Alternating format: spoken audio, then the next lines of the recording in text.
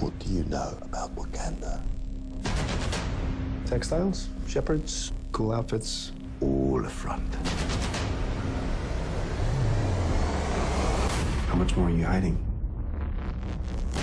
The film's about Panther, but the film is equally about Wakanda. We'll see T'Challa's friends, people he has to answer to, you know, when he's sitting on that throne.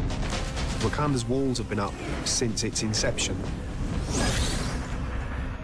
It's the best kept secret in the world because they have something the world wants.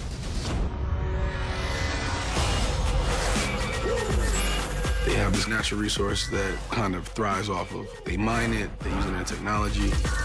It's very sought after by anybody who's ever come in contact with it. Black Panther has to look out for an entire nation and then also consider that nation's place and how they affect the rest of the world.